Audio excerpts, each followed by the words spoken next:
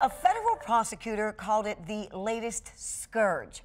Crystal methamphetamine arriving in Michigan cities, oftentimes sent through the mail.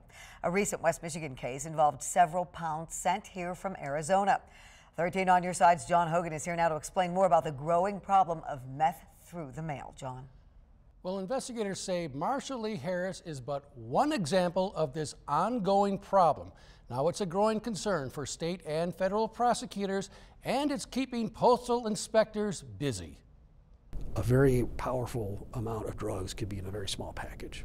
And so that opens up the opportunity for a lot of drugs to get delivered through this now very reliable mail system. U.S. Attorney Andrew Byrd says more drugs are being sent through the mail.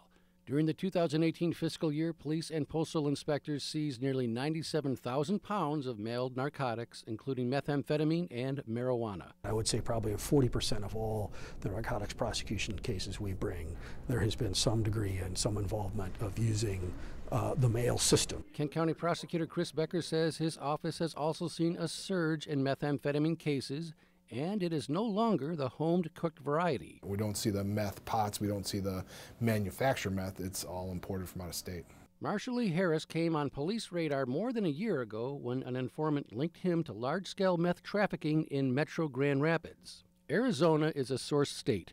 Police say Harris went there several times last fall and used self-serve postal kiosks in Tempe and Glendale to mail packages back to his home address in Hudsonville. Again, it's cheap too. To ship a small package. Drug dealers rely on mail services because it is a relatively inexpensive and reliable way to move product over long distances. And you can have the company itself track your package for you, so you don't have to rely on the mule for that. Police in November got a search warrant for a package mailed from Phoenix to Harris's address in Hudsonville.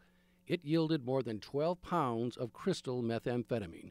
Harris was indicted a few days later. And we do actually try to intercede as much as possible. The federal charge against Harris has him facing a minimum of 10 years and up to life in prison. We need to get that deterrent message out.